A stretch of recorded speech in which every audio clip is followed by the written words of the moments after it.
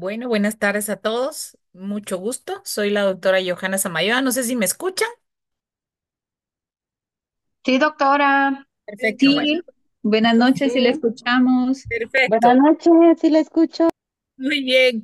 Entonces, soy la doctora Johanna Samayoa, soy médico infectólogo, soy la coordinadora de la Unidad de Atención Integral del Hospital Roosevelt.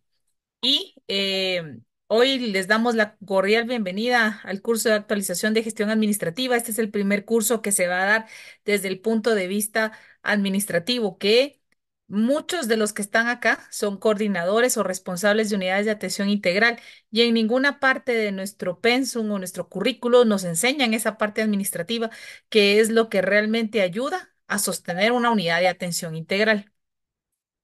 Esta parte es muy importante y créanme que a los médicos no nos gusta ser administrativos, pero debe ser un pilar para poder gestionar. Creo que a mí realmente las primeras veces que me hablaron de administración, realmente quedaba un poquito en el aire, pero pues tuve la suerte de tener buenos administradores que me orientaron, me enseñaron a cómo poder gestionar y eso a beneficio de la unidad y pues tengo un equipo administrativo que ya lo van a ir conociendo durante el desarrollo del curso que respalda y ayuda a que esta parte sea sustentable. ¿Cómo nació esta idea? Nosotros el año pasado ya somos totalmente ministerio. Todo el personal de la unidad ya está contratado bajo renglones del ministerio. Es una combinación de renglones. Tenemos personal 011, 031, 029, 182, 185, 189 y es una combinación de renglones que son necesarios para el buen funcionamiento. Asimismo, todas las compras se gestionan a través del ministerio. Entonces, es mucha de la parte que desconocemos y que debemos de tener a la mano para poder facilitar la adquisición de los insumos y poder evitar esas rupturas de stock que nos pueden perjudicar a nosotros como trabajadores y a los pacientes mucho más. Entonces surge esta idea de transmitirles o darles a conocer cómo son estos procesos, cómo se hizo en el hospital, cómo siendo la unidad más grande del país no hemos tenido ruptura de stock de medicamentos ni de reactivos, porque todo se gestiona a través del ministerio. Cuando el programa fallaba o nos dejaba un poquito en el aire, era el hospital el que rescataba este, estos insumos. Entonces es como compartir con ustedes cómo hemos hecho y cómo hemos logrado que sí hay actualmente mucho problema, sí nos desabastecemos, no somos inmunes a los cambios políticos y a las malas administraciones, pero vamos llevando las cosas de forma totalmente gratuita y se vuelven autosostenibles. Y es un poquito menos problemático quedarnos sin la pena de que hoy no vamos a alcanzar, hoy no se va a tener, sino que ya se puede aprender a hacer una programación y que nos incluyan los hospitales y nos tomen como parte de su PAC y de su POA. Entonces, para mí es un gusto que podamos estar compartiendo en este tiempo. Como se dan cuenta, somos menos los participantes porque se dedicó a los que van a ser los gestores o los que se encargan básicamente de esta administración en las unidades. Entonces, pues sean ustedes bienvenidos. Vamos a dar inicio con la primera charla del día de hoy. Estamos tratando de que sea en la tarde cuando ya estamos un poquito más libres y no abarcar muchos temas por módulo para que ustedes también puedan ir dando, resolviendo dudas y por favor siéntanse en la libertad de ir preguntando. Entonces vamos a dar con la primera charla introductoria sobre la administración. Está a cargo de la licenciada Melrose Salazar. Ella tiene una licenciatura en informática y administración pública, una maestría en sistemas de salud y macrogestión de organizaciones sanitarias, una maestría en la dirección financiera y gestión de presupuesto. Entonces, ella tiene amplia experiencia, ha estado con nosotros en la unidad desde hace más de 14 años y pues actualmente es la coordinadora del área de informática. Entonces le damos la bienvenida, licenciada Melrose, y es todo suyo el micrófono. Muchas gracias, doctora. No sé si me escuchan. Sí, se escucha, Meli. Sí. Ah, va. Ok. Está bien. Bueno, pues buenas noches a todos y bienvenidos. Pues vamos a hablar un poco sobre lo que es la gestión administrativa en salud, ¿verdad?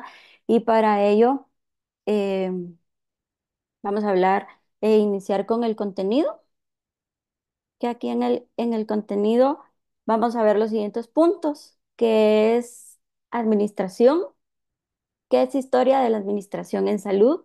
La administración en salud, gestión en salud, las funciones y las responsabilidades del personal administrativo, los desafíos y los obstáculos, así como también influye la administración de recursos financieros en eficiencia y los servicios de salud. También vamos a ver un poquito de las estrategias para mejorar la gestión administrativa, el cumplimiento de normas y regulaciones, las políticas, los códigos y manuales internos, las mejores prácticas y recomendaciones para la gestión administrativa. Dentro de ellas también un poco de conclusiones y los próximos pasos. Entonces, vamos a iniciar con eh, qué es administración. Pues vamos a decir que es el proceso de planificar. Acá vamos a definir las acciones y recursos necesarios para alcanzarlos. También implica analizar la situación actual, prever posibles escenarios y determinar el mejor curso de acciones para conseguir los resultados que nosotros requerimos.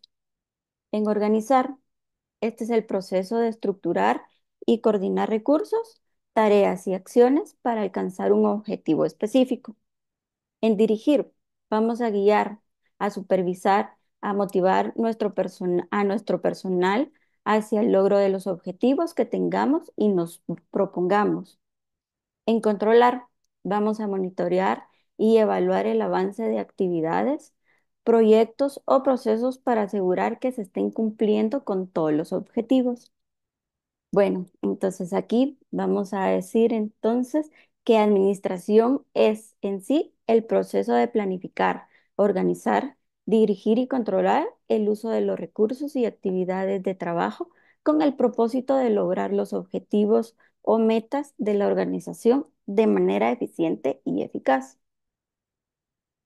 También vamos a hablar un poquito de la administración en salud. A través de la historia, la administración ha sido una herramienta muy valiosa porque ayuda a organizar, estructurar y coordinar los planes de acción o actividades para llegar a un objetivo de manera eficiente. Aunque con el tema de salud este no fue un caso, sin embargo, las personas empezaron a ver la necesidad de buscar una figura que fuera capaz de coordinar estas necesidades, pero en cuestión de servicios médicos.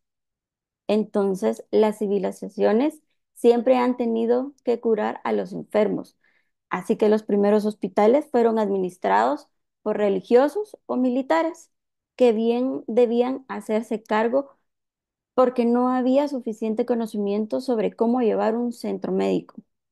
Esto podríamos llamar a lo que se conoce hoy en día como Administración de Servicios de Salud.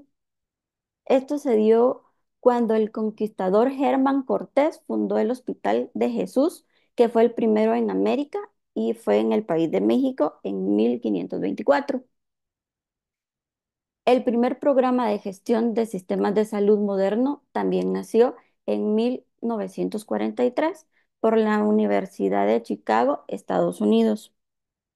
La Administración de Servicio de Salud nació para encargarse de la gestión y el desarrollo de la atención de salud y las políticas, los productos y las soluciones. Entonces acá, en la administración de salud, también podemos decir que la administración en salud en la actualidad se caracteriza por varios aspectos claves que buscan mejorar la eficiencia, la calidad y el acceso a los servicios de salud.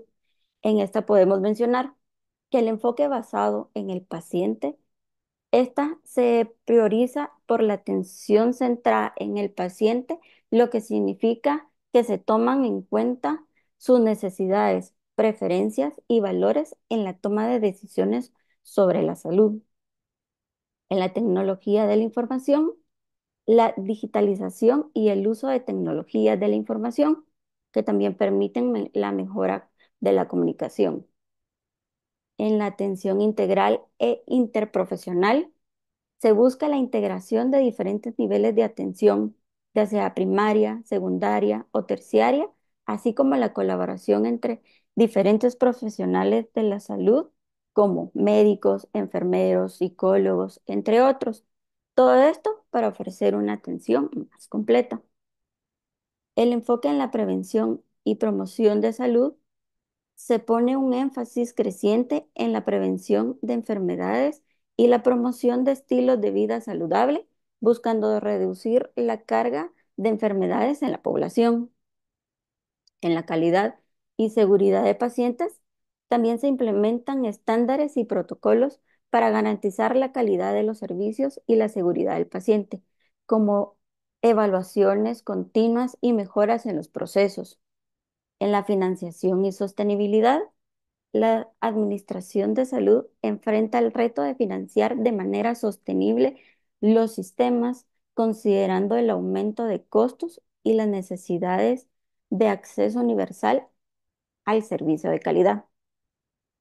En la telemedicina y atención remota podemos hablar un poco sobre el COVID-19, que esta fue una necesidad a la adaptación de la telemedicina, permitiendo a los profesionales de salud ofrecer consultas y seguimientos a distancia, mejorando el acceso especialmente en las áreas rurales o desatendidas. Estas aún siguen, estas aún se siguen dando, pero más que todo se ven en hospitales privados.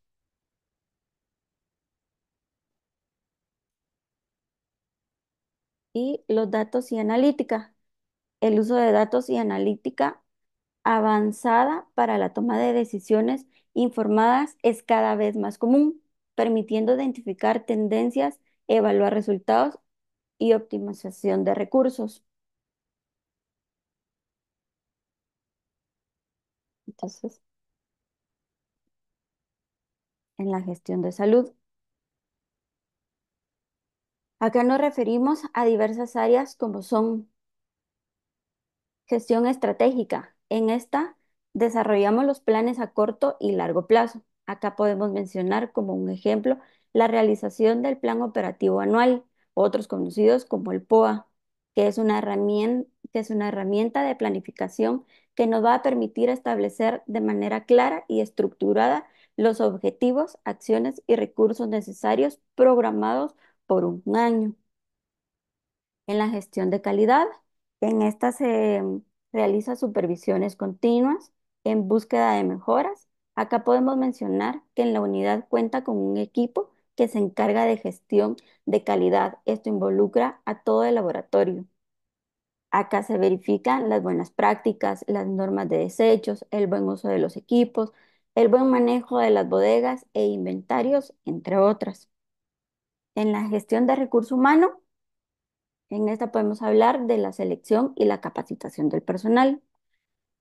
La unidad de atención integral cuenta con una persona encargada de recursos humanos, el cual realiza todas las gestiones administrativas, solicitudes en el Departamento de Recursos Humanos Central para contrataciones de personal y para que seamos tomados en cuenta en las diferentes capacitaciones que realiza el hospital durante el año. Asimismo, se ha tenido la oportunidad de gestionar otras a través de ONG teniendo resultados positivos. Acá puedo decir que desde que estaba el doctor Mejía nos brindó ese hábito, el del conocimiento, el de la capacitación e investigación constante, que actualmente la doctora Samayoa sigue en la misma directriz del doctor Mejía, lo que seguimos aprendiendo constantemente los diferentes temas de salud. Y por último, se menciona la gestión financiera. Acá se administran todas las órdenes de compra, las solicitudes de despacho, la creación del plan operativo anual, la creación del Plan Anual de Adquisiciones y Contrataciones del Estado, comúnmente llamado PAC. Estas tienen que ver con el presupuesto programado y designado para el Hospital Roosevelt.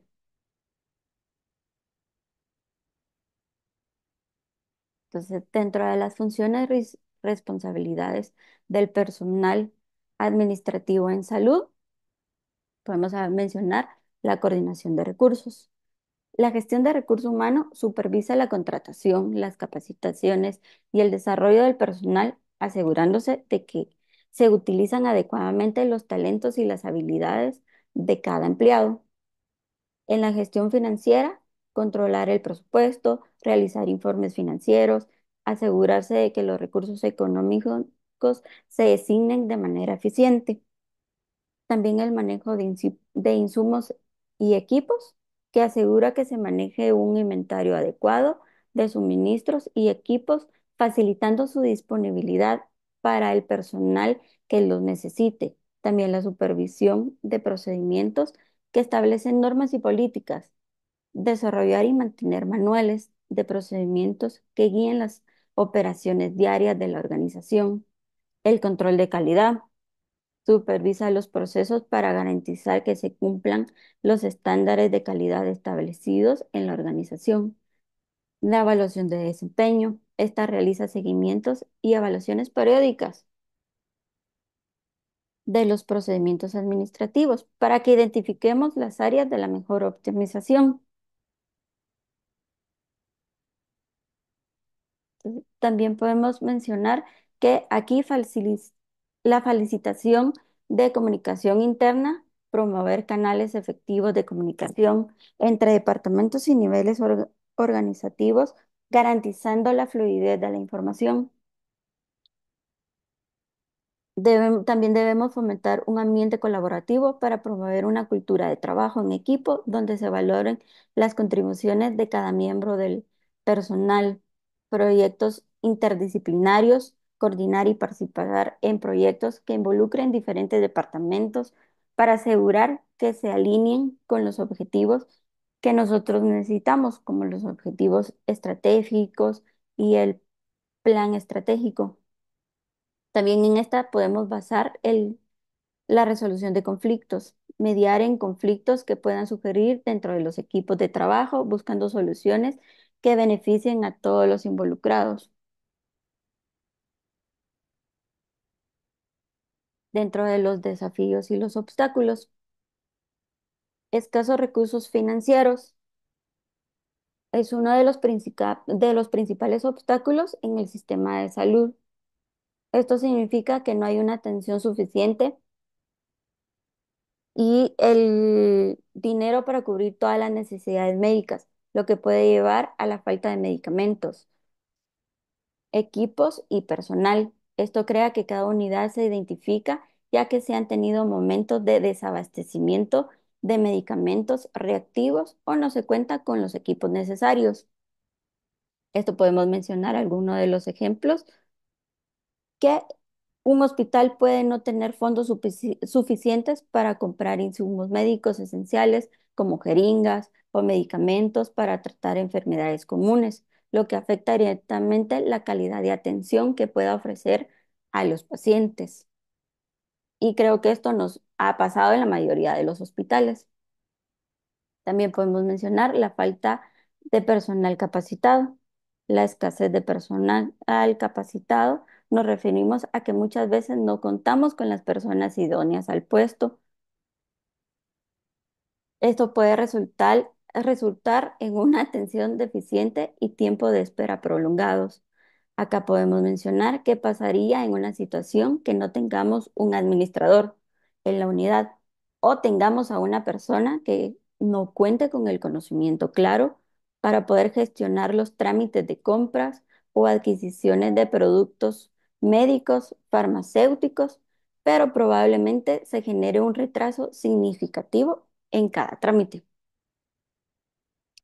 Esta falta de supervisión puede resultar en que cada trámite lleve mucho más tiempo del esperado, afectando la eficiencia operativa y la disponibilidad de insumos esenciales para la atención del paciente.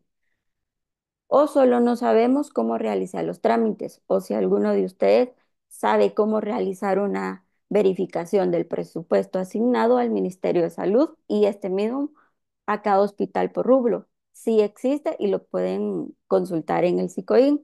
Más adelante las compañeras les enseñarán cómo pueden hacer la verificación de los mismos. Las desigualdades en los accesos a los servicios. Las desigualdades en el acceso de los servicios de salud significa que algunas personas tienen la facilidad para recibir atención médica que otras. Esto puede deberse a factores como la ubicación, el nivel socioeconómico o la falta de información. En la división del sistema de salud, esta se estructura a través de etapas claves que anteriormente ya hemos mencionado, como la planeación, la organización, la dirección y el control, que son esenciales para garantizar la eficiencia en la prestación del servicio. Acá un ejemplo que podríamos hablar, el coordinador médico puede establecer un plan estratégico para mejorar. Sí, sí se escucha, Ok, Melo. Sí ok, se escucha. ah, va. Sí. Gracias. Entonces, en la división del sistema de salud, esta se estructura a través de etapas claves que anteriormente ya las hemos mencionado, como la planeación, organización, dirección y control, que son esenciales para garantizar la eficiencia en la presentación de servicios. Por ejemplo, les comentaba que un coordinador médico puede establecer un plan estratégico para mejorar la atención al paciente, como lo vamos organizando pues a través de equipos interdisciplinarios que trabajen en conjunto mediante reuniones regulares para motivar y coordinar esfuerzos, mientras que el control se realiza a través de auditorías periódicas que evalúan la calidad de los servicios prestados y permitan implementar mejoras continuas. Estas interrelaciones entre las divisiones administrativas aseguran una atención más efectiva y centrada en el paciente.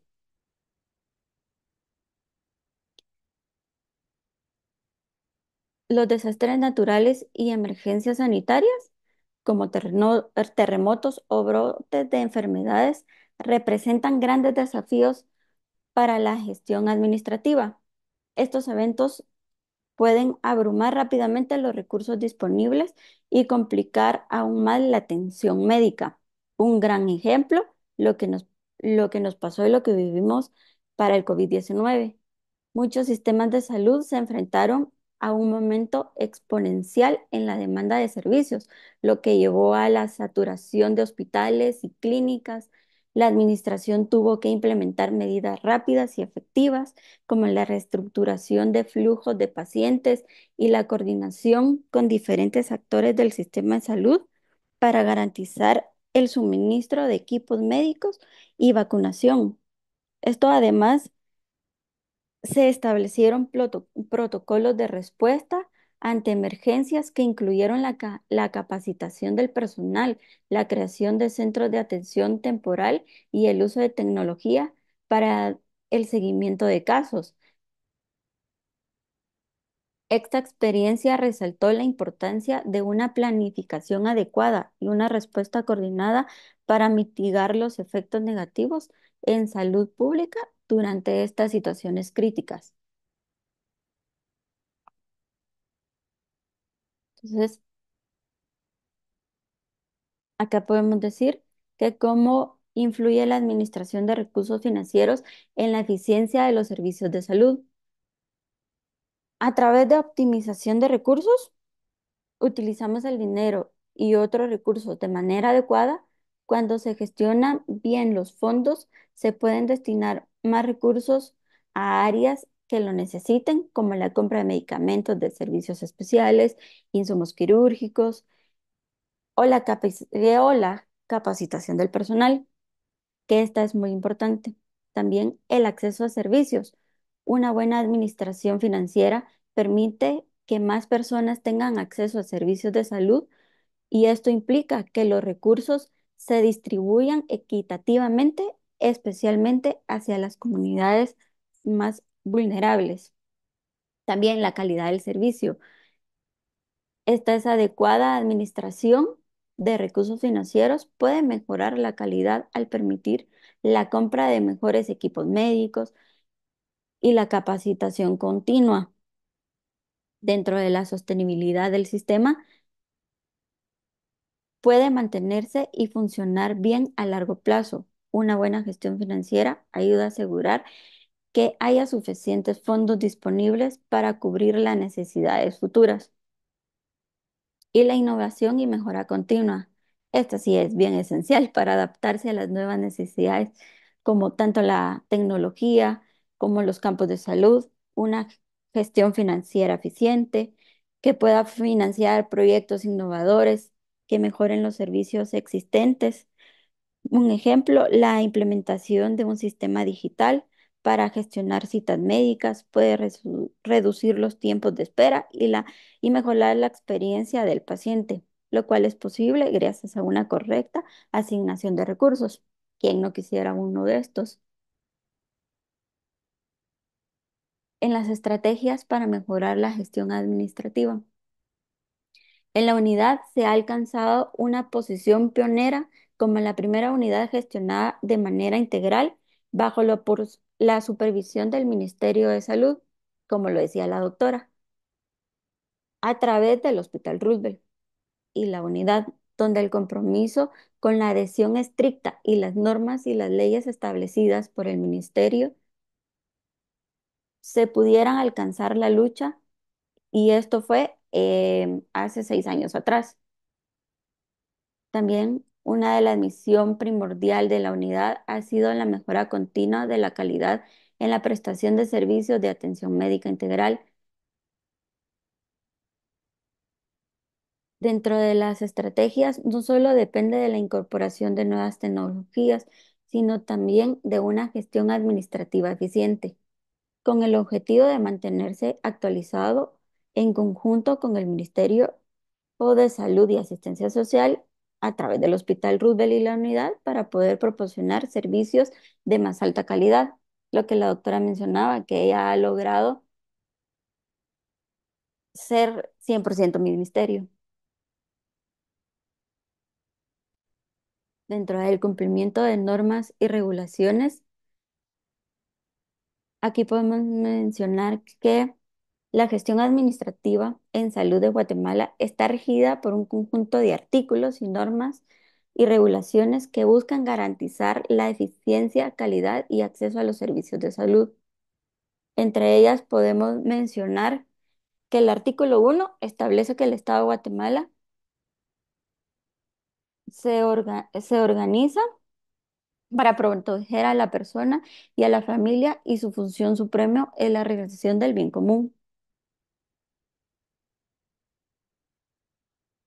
Y en el Código de Salud, en el artículo 2, el Estado, en cumplimiento con su obligación de velar por la salud de los habitantes y manteniendo los principios de equidad, solidaridad y subsidiariedad, desarrollada a través del Ministerio de Salud y Asistencia Social en coordinación con las instituciones estatales, entidades descentralizadas y autónomas, comunidades organizadas y privadas, acciones de promoción, prevención, recuperación y rehabilitación de la salud, así como las complementarias pertinentes, en fin de procurar a los guatemaltecos el más complejo bienestar físico, mental y social. También podemos mencionar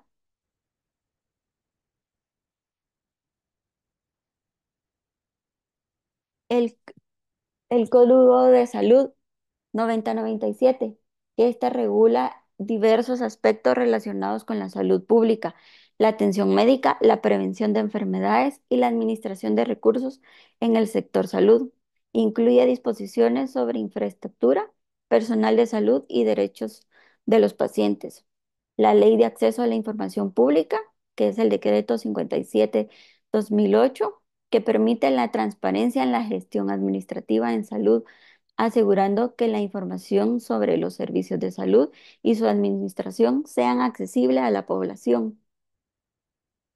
Las normas técnicas y guías práctica clínica, también desarrolladas por el Ministerio de Salud Pública, y estas normas que dirigen la atención sanitaria y establecen estándares de calidad en la en la práctica médica.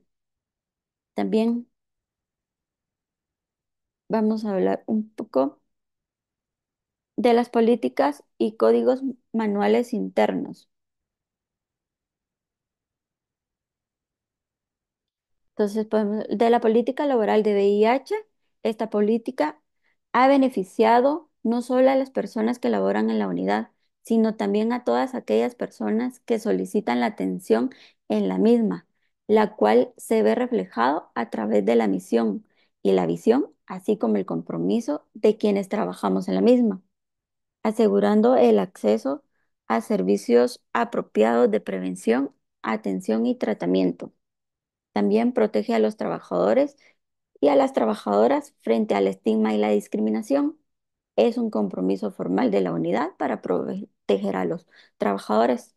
También se realizó el código de ética para lograr una motivación, aplicación de los valores y principios para poder orientar en el actuar de los integrantes de la UAI para poder erradicar conductas no acordes a la política, principios y valores que se manejan en la unidad. Nos simplificará y declarará hará cómo se desenvuelve el personal en el trabajo diario de esta unidad.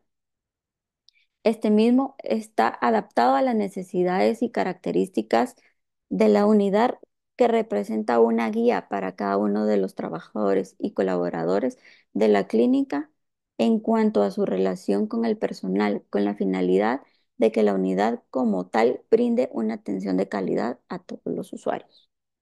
También se creó el manual de bodegas.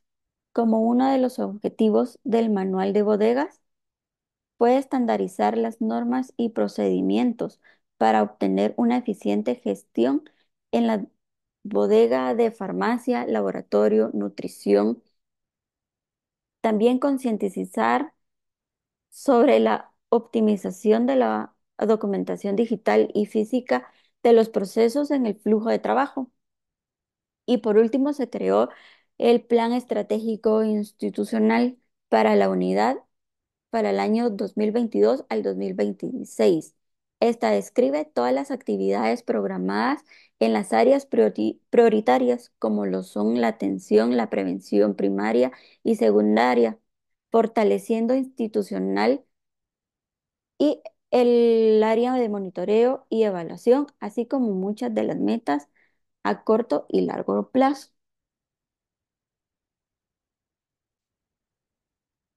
Dentro de las prácticas y recomendaciones para la gestión administrativa en salud, aquí podemos hablar de la capacitación continua del personal, actualización constante en habilidades y conocimientos para enfrentar los desafíos actuales y futuros en la gestión de los hospitales públicos. También la implementación de sistemas integrados, el uso de las tecnologías avanzadas para la integración de datos y procesos. Así facilitamos la gestión eficiente y la toma de decisiones. También la colaboración interinstitucional para el fortalecimiento de alianzas entre instituciones gubernamentales, organizaciones y la comunidad para mejora a la calidad y accesibilidad de la atención médica. Mejorar la colaboración entre diferentes instituciones de salud para asegurar un flujo adecuado de información y recursos. Y por último, el presupuesto para ofrecer una atención sanitaria de calidad sin dejar de cumplirlo con los objetivos financieros. Establecer un presupuesto claro que priorice las áreas más necesitadas y garantice la sostenibilidad a largo plazo. Atención al paciente, podemos comprender las mejores prácticas para ayudar a mejorar la experiencia de consulta cuando llega un paciente.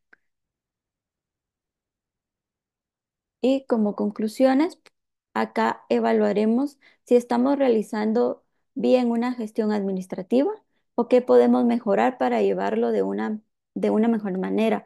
Si realmente tenemos el conocimiento o las personas capacitadas para llevar todos estos procesos, perdón, o si requieren de capacitación constante. Desarrollo de estrategias.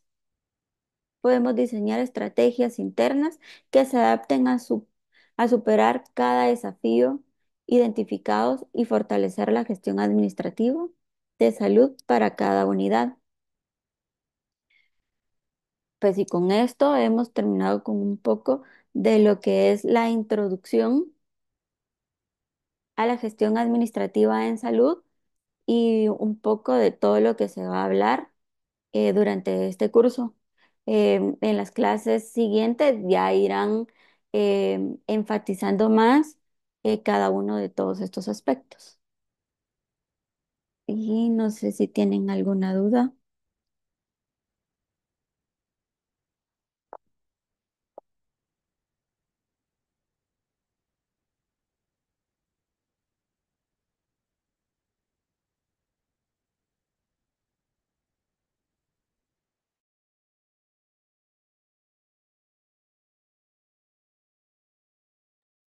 Bueno, no tienen preguntas. Yo sé que este tema es un poco complejo, pero esta fue una visión solo de lo que va a desarrollarse durante todo el curso. Entonces, conforme pasemos las charlas, van a ir viendo todo lo que involucra la parte administrativa de este curso.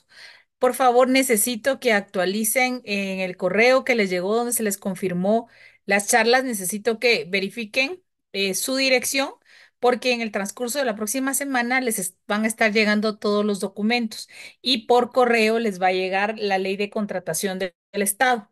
Este curso no va a llevar hojas de trabajo porque todo lo vamos a hacer durante las presentaciones y con ejercicios prácticos para ir resolviendo dudas. Entonces, esta parte sí es muy importante que la tengamos clara. No sé si tenemos alguna duda hasta el momento o si estamos bien.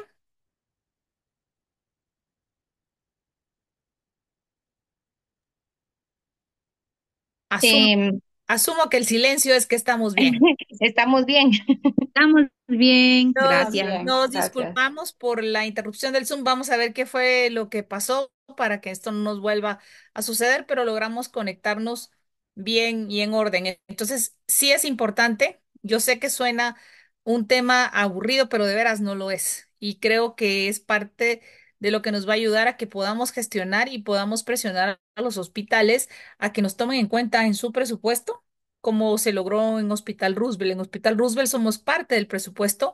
No tenemos destinado solo ese grupo 16 que es el específico de VIH, sino que somos parte del presupuesto y hemos logrado pelear un espacio para estar en las programaciones anuales, para estar en el plan anual de compras, y eso es lo que facilita y genera un historial en todos los reactivos y los medicamentos, y eso facilita que los hospitales asuman la responsabilidad y sepan que las unidades son parte del hospital, no son un ente fuera del hospital y que por ende todos pertenecemos a salud pública.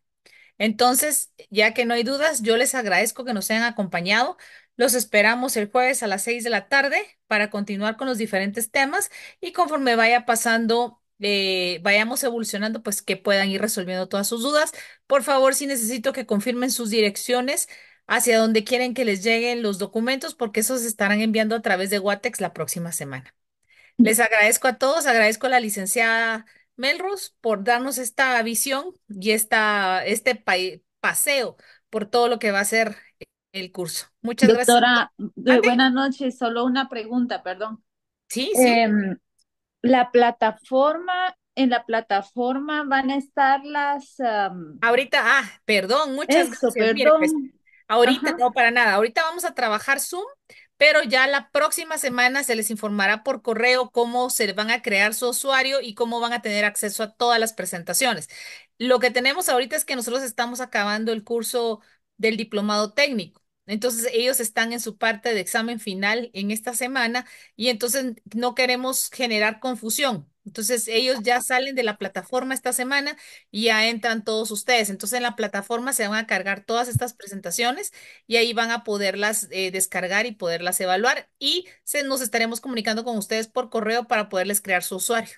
Muchas gracias, doctora, porque habían Vale. varios puntos importantes, pero no daba chance de anotarlo No. casi todo. Es complicado. Y como les digo, la licenciada Melrose hoy solo les dio un paseo de lo que va a ser el curso y muchas dudas se van a poder aclarar en el transcurso. Y repito, esto no es algo que se aprenda tan fácil y esta fue una de las razones por las que generé este curso, porque creo que el conocimiento se tiene que compartir y que todos debemos de tener una parte administrativa. A algunos les gusta, a algunos sí nos gusta, pero sin poder dejar esa parte clínica. Entonces tenemos que aprender a hacer un mix. Entonces, paciencia y yo espero ya la otra semana que ya esté libre la plataforma para crearles los usuarios y que ustedes puedan descargar todas las presentaciones. Muchas gracias, doctora. Buenas noches. Para servirles. Feliz noche a todos. Muchas gracias por acompañarnos. Feliz noche, doctora, y a Gracias, todos. feliz Adiós. Feliz noche. noche. Gracias. Feliz Adiós. noche. Feliz noche.